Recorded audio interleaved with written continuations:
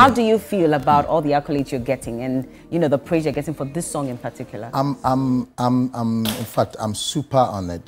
I mean, having all this beautiful and wonderful people supporting the moves, the things that we do. It's not easy to get the support from Ghanaians. Like so many people record music day in and day out, and then so if you are fortunate and your song get to this level and everybody's fighting for you to win a particular position or award, I mean, what else again can you wish for?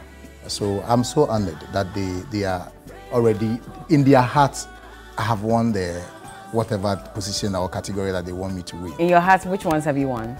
I'm still dreaming though. Yeah, but speak it into existence. I'm still dreaming. So you definitely, when we get there. Gospel song? Praise be to God.